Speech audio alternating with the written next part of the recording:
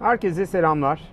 Bir bahar gününden bugün pek de iç açıcı olmayan bir konuyu konuşacağız. Bugüne kadar belki bu konu hakkında çok fazla grafik gördünüz, rakamlar duydunuz. Ama nedendir bilmem, pek çok kişi bu konu hakkında haber yapmak istemiyor. Türkiye'de böyle şeyler vardır. Herkesin bildiği sırlar. Mesela tekel işçileri gelirler, günler boyunca Ankara'da açlık eylemi yaparlar, ortalığı işgal ederler, medya görmez. Van'da depremzedeler giderler, günler boyunca biz doğru dürüst evlerde oturmuyoruz diye eylem yaparlar, medya fark etmez. İşte BBC yapar, ne bileyim ABC yapar, yabancı ajanslar yapar ama nedense bizim medyamız bazı konulara pek girmez. Korkar, mayınlı tarladır yani. Ben bunu Türkiye'de herkesin bildiği sırlar diyorum. Hepimiz biliyoruz ama yokmuş gibi davranıyoruz. Şimdi işsizlik meselesi de bunlardan bir tanesi. Son rakamlara bakıyorsunuz. Ekonomik kriz özellikle ister eğitimli ister eğitimsiz ama genç kuşakta pek çok kişiyi işsizlik olarak etkiledi. Grafiklere bakıyorsunuz. O grafikler buradan gidiyor. Bu grafikler böyle gidiyor. Şu grafik böyle oluyor. Bu grafik böyle oluyor. Velhasıl insanlar işsizken ne yaşadığını bir tek yaşayan bilir. Pek de bu grafikler işsizliğin gerçek anlamda nasıl yaşandığını anlatmıyor, anlatamıyor. Şimdi Türkiye'de her 4 gençten bir tanesinin, iyimser düşündüğünüz zaman 4 tanesinden bir tanesinin işsiz olduğunu söylüyor bu grafikler bize. Ya da işte orta yaş kuşağında da bazı insanların işsiz kaldığını söylüyor. Peki abi bu işsizler ne yer, ne içer, bir günleri nasıl geçer? Ailelerine ne derler? Aileleri onlara ne der? Umutları nedir? Hayata nasıl bakarlar? Onca haber bülteni var değil mi? Bir tanesi de herhalde yapar diye düşünüyorsunuz. Artık haber program pek kalmadı ama yapmıyorlar. Neden yapmıyorlar? Neden yapmadığını da artık hepimizin bildiği sırlar kapsamı içinde alabiliriz yani. Hepimiz biliyoruz. O zaman görev yine bize düşüyor. Daha önce hatırlarsanız Türkiye'de göç edenlerin hikayesini sizlere anlatmıştım. Demiştim ki bu kanalda izlemeyenler varsa izleyebilir. Yani insanlar göç ediyor da niye göç ediyor? Ne yapıyorlar orada? Nasıl bir hayatları var? Onlar da bana e-maillerle yazmışlardı. Geçen gün böyle yine bir grafiğe denk geldim. Yine böyle grafik iniyor çıkıyor. Şu kadar azaldı, şu kadar çoğaldı. Dedim ya kim bunlar? Ne yapıyorlar? İşsizlik kolay bir iş değil. Ben de zamanında işsiz kaldım. O yüzden yaşayan bilir işsizliği. O yüzden bir sordum. Bana yazın dedim. 3 aşağı 5 yukarı pek çok kişi de tahmin ettiğim gibi aynı ruh halinde bana dönüşler yaptı. Yüzlerce mail geldi. Yani bir ara mail kutum yanımda eşim var, diyor ki ne oluyor ya sana mail yağıyor. Dın dın dın dın dın dın böyle mail yağıyor yani. Herkes yazıyor yani şey. Niye? Bir şey olacağından değil ama kendi ruh hallerini paylaşmak istiyorlar. Biraz anlatmak istiyorlar. Pek iyi anlatılmadığını düşünüyorlar kendilerinin. Yazdılar. Ben de dedim ki ya isimlerinizi söylemeyeceğim. Merak etmeyin. Çünkü zaten pek çoğunuz üzgünsünüz. Kendinizi suçlu hissediyorsunuz. Suçlu olmamanıza rağmen. Sanki sizin suçunuzmuş gibi algılanıyor. Millet böyle gösteriyor, dayatıyor. Toplumsal baskı yani ekonomik yoksulluk yetmezmiş gibi. Bir de tepenizde demokrasinin kılıcı gibi ailenin baskısı, komşun ne der, yok çevre ne der baskısı var. Onlar zaten bunlara maruz kalıyorsunuz. Bir de ben bunları size bir kez daha yaşatmayacağım dedim. Sizden gelen maillerden genel havayı anlatan bir 10 sayfasını kestim, yapıştırdım. Kiminin ortasını, kiminin başını, kiminin sonunu. Biraz onlardan bahsetmek istiyorum size. Şu anda gittikçe yükselen işsizlik nasıl yaşanıyor? Evlere nasıl bir kor ateş gibi düşüyor, öyle düşer. Yüreklerde nasıl büyük sıkıntılara yol açıyor? İnsanların hayata tutunmasını nasıl engelliyor? Onun ruh halini anlatmaya çalışacağım bu yayında. Lafı çok uzatmayayım. Sizden gelenleri şöyle özetleyerek sizlerle paylaşayım. Bir izleyicimiz demiş ki Sayın Cüneyt Bey, ben üniversiteyi 4 yıla aşkın oldu bitirdim. Onların deyimiyle anlatıyorum çoğunu. O yüzden bazen devrik cümle olabilir. Kusuruma bakmayın. 2015 harita mühendisi mezunuyum. İlk yıllarda iş vardı, özel sektörde çalıştım. Fakat özel sektörde kendim dahi işimi açtım. En son ekonomik kriz ve seçimlerden ötürü borçla kapattım. Şu anda ne KYK borçlarımı ne de banka borçlarımı ödeyemez durumdayım. Yaklaşık 8 aydır işsizim. Geceleri uyuyamıyorum. Depresif ve gelecekten ümidimi kesecek durumda. Sağlıkla da düşünemiyorum. Atamalar yok mühendislik anlamında. Özel sektör desem batık ve hayallerimi bırak yarınımı hakkında bile ümitvari tutumda olamıyorum. Üstelik siyasi gerginlik ve belirsizlikten de daha çok tükeniyorum demiş. Bir başkası diyor ki çoğu da işsizlerin üniversite mezunu. Üniversiteye başlamadan önce hayalleri olan ve bunu idealleriyle yükseltmek isteyen bir gençtim diye başlamış. İsteyerek girdiğim İktisadi İdari Bölümler Fakültesi'nde 4 yılın sonunda ekonomist olarak mezun olmuş. Ondan sonra da iş arayışına girmiş. Mevcut şartlardan ötürü kendi bölümüne ilgili bir iş bulamadım. Bir otelde komi olarak işe başlamış. Ama bu komilik birkaç ay sonunda çekilmez bir hal aldı diyor. Yurt dışına gitmiş. Romanya'da çalışmış. 6 ay gönüllü dönemi olmuş. Bu dönemde İngilizcesini yapmış. Garsonluğa terfi ettim diyor. Geldim diyor. Sonra baktım diyor yüksek lisansa başladım diyor. Ve günlerde şöyle geçiyor diyor. Sabah erken kalkıyorum diyor. Tez yazmak için birkaç saat yazabiliyorum. Evde zaman geçmediği için bir şekilde spora yazıldım. Haftanın birkaç gün dışında her gün spora gidiyorum diyor. Tek sosyal hayatım spor, daha fazlası için imkan el vermiyor zaten diyor. 25 yaşında gelince de pederden para istemek de olmuyor.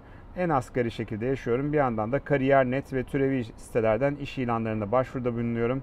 Bu ülkede bu siyasetçilerden hiçbir beklentim yok. Fırsatını bulursam da yurt dışına gitmek istiyorum. İşsizim. İşsizlik çok zor abi diye bitirmiş. Bir başka arkadaşımız da bitirirken de demiş ki şimdi ne yaparım diyorum. Sonra İsmet Özel'in şu dizeleri geliyor aklıma. Şimdi tekrar ne yapsam dedirtme bana ya Rabbi. Taşınacak suyu göster, kırılacak odunu diye bitirmiş İsmet Özel'den mailini. Merhaba Cüneyt Bey. İnsan Kaynakları Müdürü iktisat mezunuyum. Yaşım 32. 2 yıl öncesine kadar iş bulamamak gibi bir derdim hiç olmamıştı. Anca bir ay olmuştu. Çevremin gözünden düşmek mi, dalga konusu olmak mı, birikmiş tüm paramın bu sürede tükenmiş olması mı? Tüm bu olumsuzluklar içinde evde olduğum zamanlarımı kaliteli geçiriyorum. İşimle ilgili gelişime, kendimle ilgili sosyal hayatıma, arkadaş çevrem, düşünce tarzım, bakış açımı gözden geçirmek anlamında bir fayda sağlamış olabilir. İşsizlik zamanı okuduğum birçok kitap, izlediğim filmler var demiş. Sağlığım bozulduğu dönemi hatırlamak istemiyorum bile. Saçlarım döküldü, zayıfladım, sinir sistemim alt üst. Çok zorluyorum kendimi dibe vurmayayım diye ruhsal manada. İş görüşmelerinden elim boş dönmek, geri dönüşün çok geç olması falan işte saygılar demiş, uzatmamış. 3 noktayı koymuş kardeşim burada.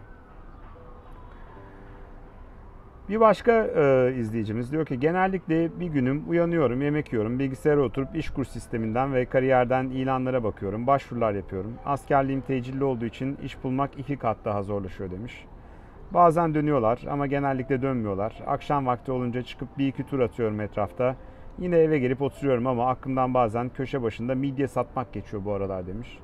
Çevredekilerin tepkileri genellikle seçimden sonra piyasa açılır kardeşim rahat iş bulursun diye bir tepki veriyorlardı. Hiç inanmıyordum. Öyle de oldu. Seçim bitti gene iş bulamıyorum dedi. Bir başka izleyicimiz. Arkadaşlarım yeni tanıştığım insanlar soruyor ne iş yapıyorsun? Cevabım hep aynı. Çalışmıyorum. Ne zamandır? 5 yıldır. Oo hayat sana güzel. Gel bir de bana sor arkadaşım. Hayat bana gerçekten güzel mi? Sen geziyorsun, tatile gidiyorsun vesaire vesaire. Evet ailem destek oluyor ki bir şekilde yapıyorum ama belli bir yaşa geldikten sonra hala bir baltaya sap olamadığımı görmek güzel bir şey mi? Ne geleceğimin garantisi var ne hayatımın. Davulun sesi uzaktan hoş gelirmiş ya o hesap işte. Aile çevre konusuna gelince genelde sorular şunlar. Hala çalışmıyor musun? Hayır çalışmıyorum. Neden? İş bulamıyorum. Yok mu hayatında kimse? Evlenmeyi düşünmüyor musun? Hayır düşünmüyorum. Neden? Evlenecek kimseyi bulamıyorum. Açıkça şunu söyleyeyim mi demiş. Ben alıştım bu duruma. İşsizlik benim için bir alışkanlık haline aldı. KPSS, YDS vesaire gibi sınavları kendime hobi edindim. Her sene girmeden yapamıyorum. Muhasebe ve işletme diplomalarım var. Şu anda web tasarım kodlama öğrencisiyim. Artık iş sahibi olmak için değil, sadece hobi edindiğim için yapıyorum bunları. Bu saatten sonra gelecek olan işi de ne yaparım bilemiyorum demiş. Devam edeyim mi? Edeyim mi durayım mı? Siz söyleyin edeyim mi? Edeyim hadi birazdan. 3 kardeş üniversite mezunuyuz diye başlamış. Bir ziraat mühendisi, bir ekonomi mezunu, uluslararası ilişkiler mezunu var. Evde işsiz, güçsüz, üçümüz de oturuyoruz demiş. Kazansak bile atanamayacağımız sınavlara çalışıyoruz. Pandora'nın kutusundan bize kalan umut oldu ve kendimizden çok bizim için hayalleri olan annemize acıyoruz. Yaşadığım psikolojik bunalımları yazsam buraya okuyamazsınız. Şimdi aynı evin içinde 3 üniversite mezunu oturup karşılıklı çay içip ulan kasiyer bile olamadık diye birbirimize bakıp acı acı gülümsüyoruz. Yanlış anlaşılmasın, kasiyerliği küçümsemiyorum. Eş, dost, akraba iş bulamadınız mı diye sormasın diye kimsenin yanına gidemez olduk. Böyle uzar gider, evlilik falan o konulara hiç girmiyorum demiş. Bilgilerinin gizli kalacağını söylemiş. Gizli kalıyor, merak etme kardeşim. Adını söylemiyoruz ama 3 kardeşsiniz. Onu da belirtmiş olduk. Devam ediyorum. Trakya'da küçük bir kasabada yaşıyorum. Dışarıya çok nadir çıkıyorum. Berbere, bakkala gittiğimde bile bir utanç duygusu hissediyorum. Hak etmediğimi düşünüyorum bu durumu. Sürekli kendimle ilgili öz eleştiri yapmaya çalışıyorum. Neyi eksik yaptığımı, nerede yetersiz olduğumu düşünüyorum. Hayatım mezun olduğum tarihte takılı kalmış gibi hissediyorum. Zamanımın büyük çoğunluğu bilgisayar başında iş arayarak, İngilizce videolar, diziler izleyerek geçiyor. Tam anlamıyla hayatımı harcıyorum. Umutsuzluk, hayal kırıklığı ve çok derin bir utanç duygusu, işsizlikten kaynaklı hislerim bunlar. Gelecekle alakalı umutları, heyecanları, idealleri olmayan bir zombi gibiyim. Ailem anlayışlı davranıyor durumuma, ancak onların iyi niyetine ve emeklerine karşılık verememek üzüyor beni. Yetersiz, işe yaramaz, değersiz bir varlık gibi hissediyorum. Utanıyorum abi, tam anlamıyla utanıyorum. Bu karanlık zamanlarda benim gibi zor durumda olan insanların seslerini duyurmasını sağladığınız için size teşekkür ediyorum demiş. Benim de adımı soyadımı okumazsan sevinirim demiş. Kardeşim, senin adını soyadını okumama gerek yok. Şu yaşadığın duygular gerçekten ismin soyadından daha gerçek. İsmin soyadın önemli değil. Senin gibi onlarca ve yüzlerce insanın duygularını işte böyle kağıda kaleme gayet güzel dökmüşsün. Günlerim sürekli iş alım sitelerinde gezmek, dışarı çıkıp arada bir hava almak, KPSS'ye hazırlanıp bir önceki yılda aldığım puandan daha fazla bir puan alıp yerleşeceğimi düşünmek, nişanlıma karşı, ailesine karşı, aileme karşı, en önemlisi kendime karşı olan mahcubiyetin üstesinden gelmeye çalışmakla geçiyor. Günler diyebilirim. Aslında vatani görevini yapıyorsun, vergini veriyorsun, vatandaş görevlerini yapıyorsun ve devletinden sadece okulunu başarıyla bitirdikten sonra sana iş vermesini veya istihdam yaratmasını bekliyorsun. Aslında yaptıklarının karşısında devletinden istediğin şeyin çok da olmadığını hissediyorum. Günler geçmiyor Cüneyt Bey. Ve en önemlisi ne biliyor musunuz? Hayal kurmayı bırakıyor insan Cüneyt Bey. Geleceğe dair umutların bir bir sönüyor. Sevdiklerin için kurduğun bütün hayaller yok olup gidiyor. Ve insan sadece şunu fısıldamaya başlıyor kendine. Bu dünyada barınmanın bedeli bu kadar ağır olmamalı. Kariyer veya statü demiyorum, dikkatinizi çekerim. Sadece barınma. Hastaneye gidemiyorsunuz doğal olarak, plan yapamıyorsunuz ve gitgide kendinizi soyutlamaya başlıyorsunuz. Ben mesela annemin en büyük çocuğuyum. Annem ben üniversite 2'deyken 40 yaşında kaybettim. Benim mezun olup bir iş sahibi olmamı çok isterdi. Fakat göremedi. Tüm bu olanların üstüne bunu hatırladıkça üzerimdeki ağırlık bana diz çöktürmek için daha da baskı yapıyor. İnanın Cüneyt Bey, sayfalarca yazarım. Ben ilkokula gitmeye başladığımdan beri yatılı olarak devlet okullarında ve gurbetlerde, aileden uzak şekilde garsonluk yaparak bir yandan okumaya çalıştım. İnanın çok hikaye var, çok gözyaşı var. Tabandaki acıyı üsttekiler hiçbir zaman hissetmediler ve hissetmeyeceklerdi. Beni dinlediğiniz için teşekkür ederim demiş. Anlatacak, konuşacak çok şey var. Bu sadece girizgahtı diyor kardeşim. Of of. Örtgü ölen. Var ya. Zor. Çok zor. 27 yaşında konservatuar tiyatro bölümünde it gibi çalışıp 3.20 ortalamayla mezun olmuş bir işsizim demiş. Bir yıl oldu mezun olalı. Bizim sektörde çok uzun. Babam İETT şoförü, annem ev hanımı. Benden önce sülalede sanatla ilgilenen kimse yok. Bir tek rahmetli dedem iyi bağlama çalardı ama o da mesleği değildi diyor. Eğitim hayatını anlatmış. İşsiz 5 yıldır devlet tiyatrosunda 5 yıldır çalışıyordum. Son 1,5 yılı tamamıyla işsiz geçirdim diyor. Bir günüm nasıl geçiyor demiş. Öğle saatinde anca kalkıyorum. Benim gibi işsiz olan kız kardeşimle çay demleyip yavan bir kahvaltı yapıyoruz. Saat çok geç olduğu için kahvaltı havasında da geçmiyor. Çünkü ikimiz de içimizden bu saatte kahvaltı mı olur diyoruz. Küfür etmiş, orada söylemiyorum. İkimiz de mutsuz olduğumuz için hem de uyku sarhoşluğuyla kahvaltılarda ağzımızı bıçak açmıyor. Sadece tik tik çay karıştırma, çatal ve çay içme sesi oluyor ortamda. Her gün aynı evde olmanın ve evden dışarı hiç çıkmamanın verdiği birbirimize soracak bir şeyimiz yok hissi dolaşıyor aramızda. Sonra kahvaltıyı bitirip masayı kardeşime toplatıyorum. İşsizlik çok yoğun, mesai çok yoruyor, bir de masamı toplayayım demiş. Bana inanmıyorsanız Yusuf Atılgan'ın Aylak Adam romanı bu sözümü kanıtlar nitelikte bence. Aylaklık dünyanın en zor işidir. Boş hiçbir anı yoktur demiş.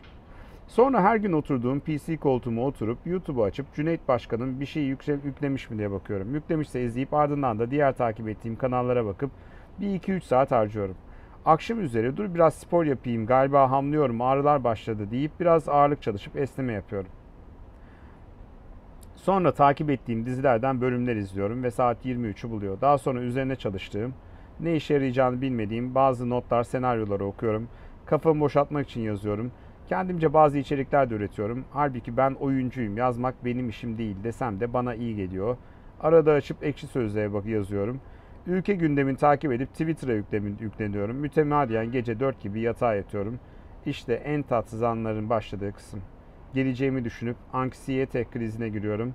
Nefes alışverişimi kontrol etmeye çalışıyorum. Ağlamaya başlayınca kendimi daha çok sıkmayıp koyveriyorum. Yastık iyice ıslanınca arka yüzünü çevirip o yüzün soğukluğuyla nefes almaya çalışıp uykuya dalıyorum. Devam etmiş. Evden hiç çıkmadığım için arkadaşlarımla görüşemiyorum diyor. Görüşemeyince arayıp soramıyorum da. Ne yapıyorsun yazsam iyiyim. Neredesin görüşelim diyor. Yani akbile para koyabilirsem bir ilçe meydanında köşede dikilip konuşabiliriz evet. Bir kafeye oturup çay içeriz belki. Bar pub falan zaten hikaye. Hayatımda en son ne zaman bir bara gidip eğlendiğimi hatırlamıyorum. Çalışırken de çok yapmazdım zaten bunu. En son ne zaman canımın istediği gibi harcadığımı da hatırlamıyorum. En son yol parası hariç neye para harcadığımı da hatırlamıyorum şu an. Yeme, içme ve barınma gibi hayati ihtiyaçlarımı sağ olsun ailem karşılıyor. Babamdan 20 lira isteyince yüzündeki renk değişimi beni her ne kadar kahretse de. Şükür ki onlara para harcamak zorunda değilim. 2019 yılında bir genç olarak sorunum yeme, içme ve barınma. Komik evet, işsizlik hepimizi giderek yalnızlaştırıyor Cüneyt Beyciğim. Öyle böyle bir yalnızlık değil ama bakalım hayırlısı demiş. Of of. Devam edeyim mi?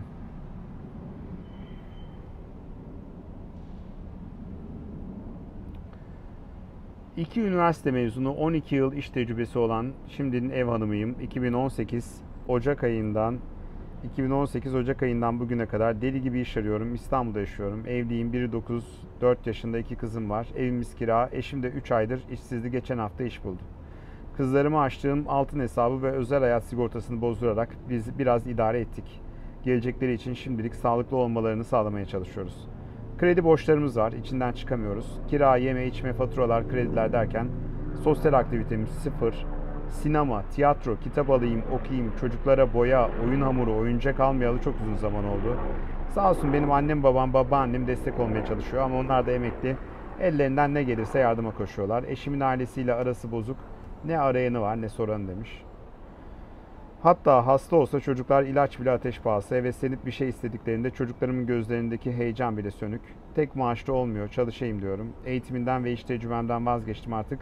Çay servisi, temizlik, sekreterlik ne olursa başvuru yapmaya başladım. Ama hep boş. O kadar iş ilanı neden yayınlanıyor? Geri dönüş daha yok. Gittiğim mülakatların sonu hep asgari ücret, SGK, yemek uygun mu diye sorularla başlıyorlar. İş yeri 2 vasıta uzaklıkta, yol yardımı servisi yok.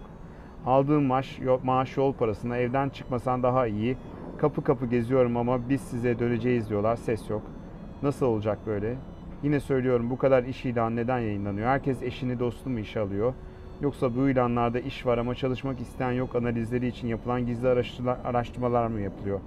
Her sabah 7'de kalkıp akşam 23'te yatıyorum ki sanki işe gidecekmişim gibi ritüelimi bozmamaya çalışıyorum. Ama gün bitmek bilmiyor. Artık psikolojimiz de bozuldu. Daha sinirli ve daha tahammülsüz olduk. Gelecekten bir beklentimiz kalmadı. Gözümüzdeki ışık söndü. Çocuklarımızın cebine harçlık, beslenmesine koyacak süt bulamadığımız günlerimiz var bizim demiş. Evet, bir anda grafikler. Alın size grafikler. O grafiklerin gerçek hayattaki şeyi bu. Şimdi biliyorum bazılarınız bunlar acaba çok mu egzajere ediyor diyorsunuz ama inanın yüzlerce. İnanın onlarca, yüzlerce var. İnanın çok hepsi birbirine benziyor.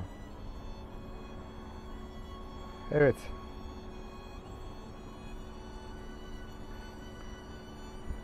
Son bir iki tane daha okuyayım isterseniz. İnanın o kadar çok var ki bu video bitmez. Maddi durumum olmadığından haliyle günlerim evde geçiyor. 3-4 hafta boyunca dışarı adım atmadığım zamanlar oluyor. Kendimi ucube gibi hissediyorum. Sabah kalkıp ders çalışmaya başlıyorum. Programı bitince kendi kendime zaman ayırıyorum. Okumalar yapıyorum. Onun haricinde film izlemeye çalışıyorum ve müzik dinlemek iyi geliyor. Senin de sıkı takipçinim abi. Her türlü önerini dikkate alıyorum. YouTube videolarındaki melankolik havada kendimi buluyorum demiş. Bu evrede tek destekçim annem. Babama hiçbir masrafım olmamasına rağmen artık evde yediğim ekmeğin bile hesabını yapar oldu. Babam dediğime bakma abi. İskele babası bile olamayacak bir tip işte, anlarsın. Sadece kendi keyfi için yaşayan bir bencil. Neyse, ailevi sorunlara girmeyeyim. Ufukta hiç ışık yok gibi abi. Belirsizlik içinde çırpınmaktan çok sıkıldım ve yoruldum. Neden yaşıyorum onu da bilmiyorum. Hayat çok acımasız. İnsan ne yaparsa yapsın hiç kimseye yaranamadığı, hayatta hiçbir şey işe yaramadığı gerçeğiyle nasıl yüzleşebilir ve nasıl başa çıkabilir ki diye bitirmiş.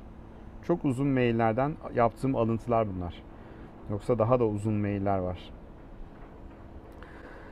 Evet, genel hava böyle. Türkiye'de çok ciddi bir işsizlik meselesi var ve bu işsizlik meselesi konuşulmuyor, tartışılmıyor, pek gündeme gelmiyor. Gündeme gelirse de birkaç alternatif medyada sadece pek çok kişinin anlamadığı, o duyguyu hissetmediği grafikler de geliyor. Oysa işsizlik yaman bir duygu. Ben de zaman zaman gazetecilik hayatımda hem işsiz kaldım hem de işsiz kalmayı kendim de tercih ettim. Ceketimi alıp çıktığım zamanlar da oldu. 3 ay, 6 ay işsiz kaldım. Evde tek başıma, ekiple beraber oturdum. Hatta bununla ilgili bir kitap yazdım. Flu adlı bir kitabım var. Yapı Kredi Yayınları'ndan çıkan. Orada da yayınladık. Geçen gün işsizlikle ilgili bir şey istediğimde, mail istediğimde bir arkadaşımız yollamış. Abi bak yazmışsın, unuttun mu diye. Unutmuşum vallahi. Orada da bir insanın işten ayrılma duygusunu anlatmıştım. Kovuluyorsunuz ya, şimdi bir iş yerinden çalışıyorsunuz şu ya da bu bahanede. Bir anda herkes size düşman oluyor yani. Düşman olmasa da böyle bir, hani siz artık oraya ait değilsiniz. Böyle masayı topluyorsunuz. Bazen yanınıza bir güvenlik veriyorlar falan. Binadan böyle mahcup bir şekilde çıkıyorsunuz. İşsizlik üzerine de çok düşündüm. Çok kafa yordum. Yani ne yapmalı, nasıl şey yapmalı. Ben tamamen kendi tecrübelerimden çıkan birkaç öneriyi sizlerle paylaşmak istiyorum. Biliyorum herkes kendi işsizliğini farklı bir şekilde yaşıyor. Farklı bir hikayesi var ama genel olarak benim gördüğüm, benim nasıl yaşadığım ya da benim deneyimlerimle ilgili nacizane birkaç önerim olacak sizlere. Şu anda bu yayını izleyen, işsiz, umutsuz, evde yalnız başına, hayatta yalnız başına olduğunu düşünen, intiharı aklın kıyı köşelerine kadar intihar fikri gelip dayanan, uzaklaştırmaya çalışan, mahcup olduğunu hisseden arkadaşlarıma bu cümlelerim. Ya da önümüzde bu duyguları Allah kimse yaşatmasın ama olur ya yaşayacak olan arkadaşlarımıza. 1.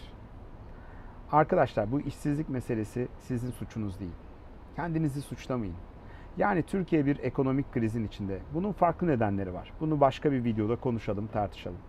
Ama genel olarak büyük bir işsizlik dalgasından, bir ekonomik krizden bahsediyoruz. Kimileri yok diyebilir. Gelsinler size sorsunlar kardeşim. Ekonomik kriz var mı yok mu? İşsiz olan adama soracaksın, var mıymış yok muymuş? Siz bunu iliklerinize kadar yaşıyorsunuz. Ama bu sizin suçunuz ya da sizin birebir çözebileceğiniz bir durum değil. O yüzden lütfen şu suçluluk duygusunu ya da bir mahcubiyet hissini üzerinizden atın. Bu bir ülke gerçeği, bir dünya gerçeği. Bazı ülkelerde, özellikle bizim gibi gelişmekte olan ülkelerde böyle dönemler oluyor. Umarım bir an önce geçer ama ülke geçmeden, ülke toparlamadan sizin de kolay kolay iş bulmanız mümkün olmayacak. O yüzden lütfen artık şu suçu üzerinize almayın ya da kendinizi mahcup hissetmeyin. Bu sizin suçunuz değil. Bırakın sizi bu duruma düşünenler üzülsün. Eğer birisine kızacaksanız ona kızın. Sizin bugün işsiz kalmanıza neden olanlara kızın. Kendinize kızmayın ama.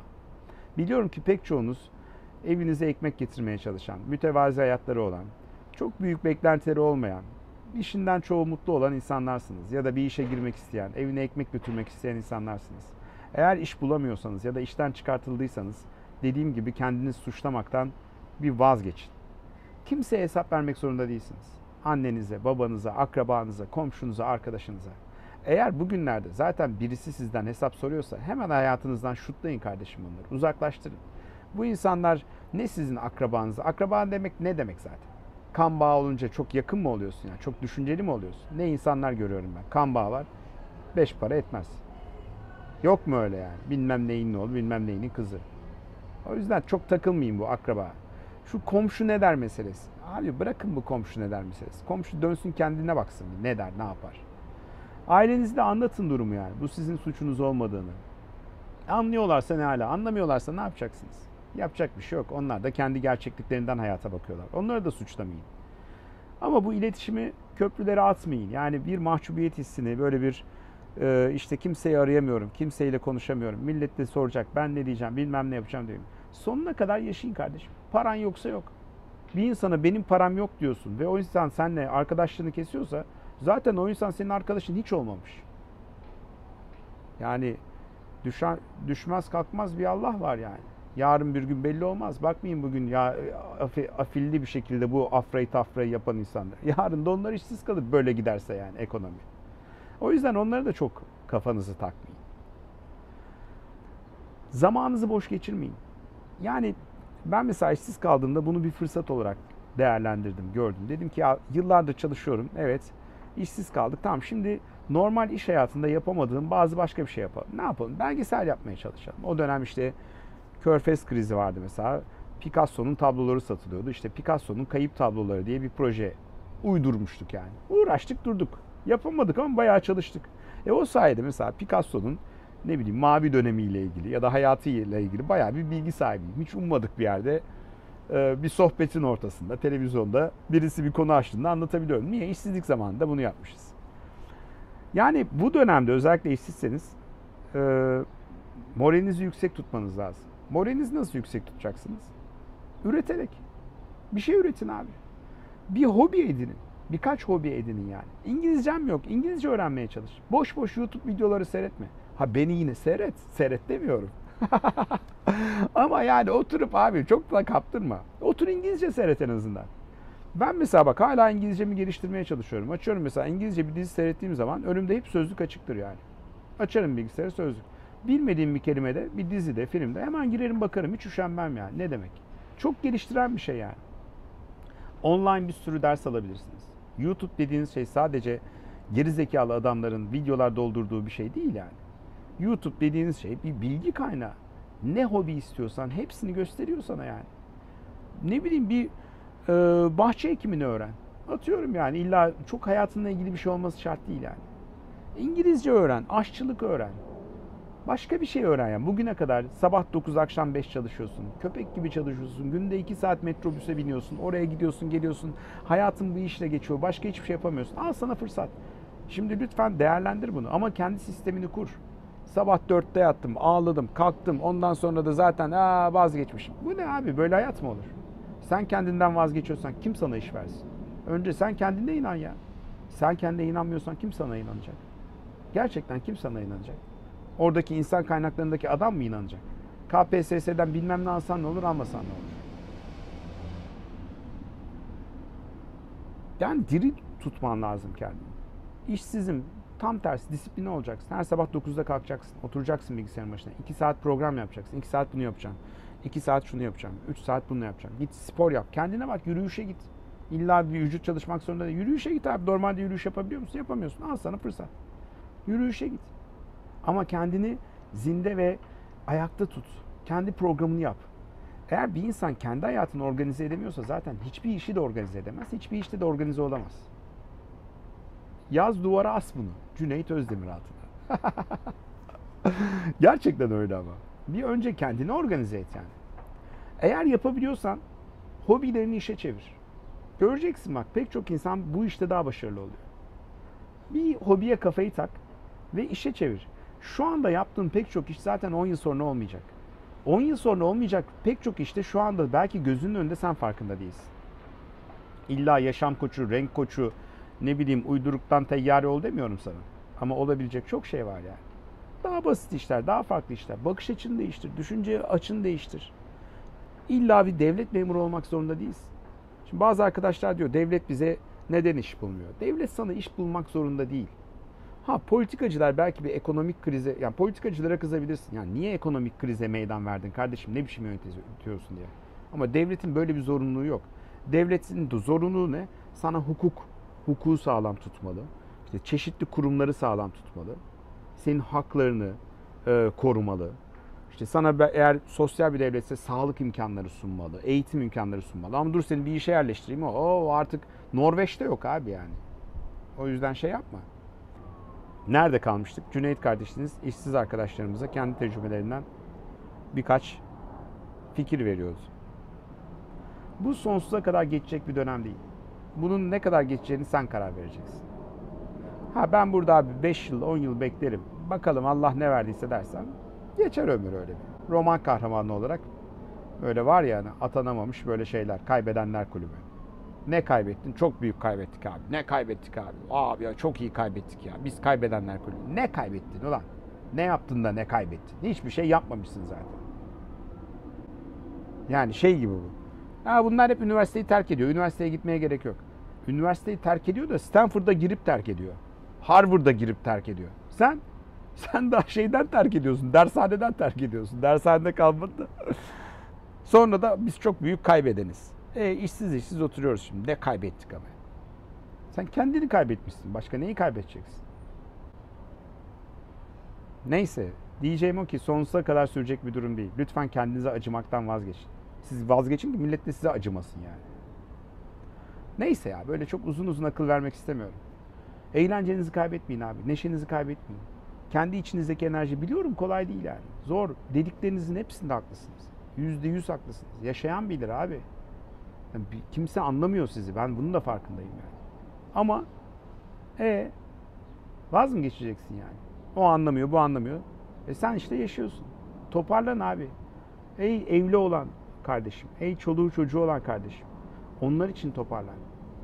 Ey annesi babası şey yapan kardeşim ona mahcup. Onlar için toparlan. Hiçbir olmadı. Kendin için toparlan ya. Toparlan biraz. Disipline ol. İş sahibi olmak illa para sahibi olmak, para kazanmak anlamına gelmiyor. Para gelir abi. Gelecektir de bak inan bana. Gelmezse de benim kapıya dayanma ama. Evet. Eğlenceyi kaybetmeyeceksin abi. İçindeki o hayat enerjisi hiç düşmeyecek. Biz işsiz kaldık. 4-5 tane de ekip arkadaşım da daha doğrusu ekonomik kriz oldu. 2001'de mi oldu herhalde? Dediler ki CNN Türk'ten adam çıkartacağız. Kaç kişi? İşte 17 kişi. Peki kaç kişi var CNN Türk'te? 200 kişi. Bunun 13 tanesini senin ekipten çıkartacağız. Şöyle bir kahkaha attım. Dedim ki bu dedim ya CNN Türk'ten değil 5N1K'dan adamları çıkartıyorsunuz yani dedim. Hani 13 tane o zaman dedim bu ekonomik değil siyasi bir karar veriyorsunuz. O dönem yine saymayayım yani yine 1000 tane oluyor. Açlık grevi var haber yapmışız. Ahmet Kaya'nın cenazesine haber yapmışız. Yine başımız haberden dolayı beladan kurtulmuyor. İşte senin sekreterin olsun, şoförün olsun. Sen işte kal. Onları da atıyoruz işte. Dedim öyle bir şey olabilir mi ya? Hep beraber ayrılıyoruz dedik. Ayrıldık hep beraber. Birine iş bulduk 3 ay birde kaldı. 2 tanesi kaldı işte CNN Türk'te kaldılar falan. 3 tanesiyle beraberiz. Gittik kamera aldık beraber. Bir sürü hikayeler yani. Bunları hiç anlattığımız yerler değil. Bu YouTube olmasa da hayat boyu anlatacağımız yerler de değil yani. Çok uzattım. Moralleri bozmayın. Umarım bu videoda sadece işsiz arkadaşlarımız için değil, potansiyel işsiz arkadaşlarımız için de en azından işsizin halinden yaşayanlar, yaşamayan anlamaz tabusunda yıktığımız bir video olur. Ve biraz da moral vermiş oluruz sizlere. Bu konuyla ilgili artık mesaj göndermeyin. Yeni bir video olursa, bir hazırlayacak olursak ben yine size duyururum ama her zaman cuneyt@dipnot.tv adresinde yazabilirsiniz bana. Farklı konularda, farklı düşüncelerinizi, görüşlerinizi. Patreon'dan destek olmak istiyorsanız patreon.com Cüneyt Özdemir adresinde bir hesabımız var. Onun dışında da lütfen like edin. İşte ne bileyim abone olun. Arkadaşlarınıza tavsiye edin. Seyredin, seyrettirin. Başka da bir isteğimiz yok. Sağlığınız, mutluluğunuz. Kendinize iyi bakın.